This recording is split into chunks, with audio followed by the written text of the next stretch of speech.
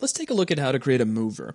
Now, mover is just a simple kind of InterpActor that's already got some matinee setup already built into it. It's very nice if you need to create a simple lift to get a player up to another story, or maybe when they step on it, it doesn't necessarily have to move up and down. It could move sideways to take them across a gap.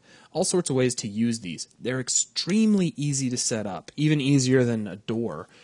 And the way we're going to do it is we're going to start off in the content browser, and I'm going to grab SLT Bridge SM Bridge Panel 01E. So it's just a static mesh that you could use for the base of an elevator-like object. Now you can use any mesh you like. This is just the one I'm picking on. Let's right-click. And instead of dragging this in, I'm going to right-click here on the floor and choose Add Actor. And you want to bring this in as a mover. So not an InterpActor, but a mover.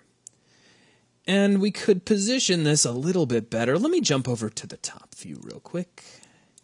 And we'll just kind of slide this over so that the side of it kind of gets close to the edge of the balcony way up here. In fact, let me bring down my drag grid. And we'll get it right on the edge. That's really good. Okay, so what we're hoping for is that the player can stand on this and it will simply rise them up and they can now run up here and get the rocket launcher if they want to, as opposed to having to climb some stairs. And we don't want to nudge that like so. But if we take a look over in Kismet, now that we've added this as a mover, some stuff has already been done for us. You see we have InterpActor 0 here. If I double-click this, we already have an event and a matinee already in place. Now take a look at the outputs of our event. It's a mover event already attached to the InterpActor. It has pawn attached and detached. What that means is a player is standing on this object. That's kind of what attached translates directly to, that they are on top of, and if this object moves, the player needs to move along with them. You also have open finished. This is what will fire once the elevator has made it to its actual top height. So it's going to travel up. When it gets to the top, what's it going to do when it gets there? And in this case, you can see that it's going to play the matinee backwards. If it hits the actor, meaning like let's say we ride the elevator to the top, but we jump off it and stand underneath it, if it hits us, it's going to change direction and go back up to the top. So pretty straightforward. However, the matinee sequence has no keyframe data just yet. So I'm going to double-click the matinee. Already has a movement track in it, so it's ready to go, but it doesn't have any keyframes. Here with the time slider at 0, I'll go ahead and press Enter with the movement track selected. That'll create our first key.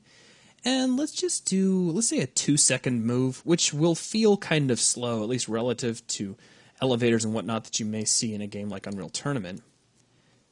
And we'll press Enter again to create our second keyframe. Make sure you see the words Adjust Key 1 in the lower left corner of the viewport. And we'll just slide this up so it's level or close to it with the edge of our little balcony.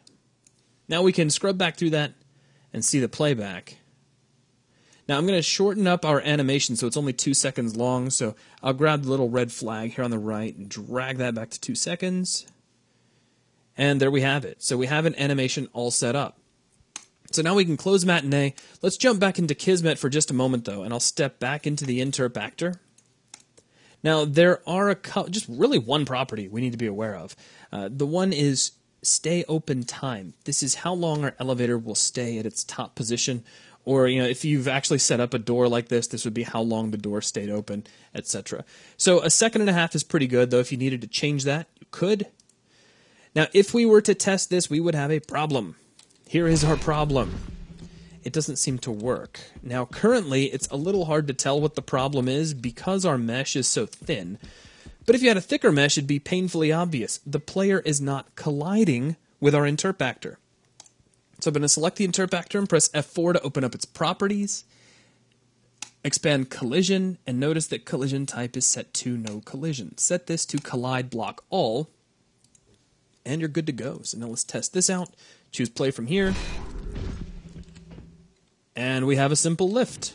It takes us up to the top floor, and now we can get the rocket launcher and everybody's happy. Now also, if we let this go up to the top and now stand underneath it, watch this. It bumps into us and goes right back up, so it's not going to crush us. So that's just a quick look at how to use the mover system as opposed to setting up an InterpActor manually, and that is going to wrap things up for this video. Thanks a lot.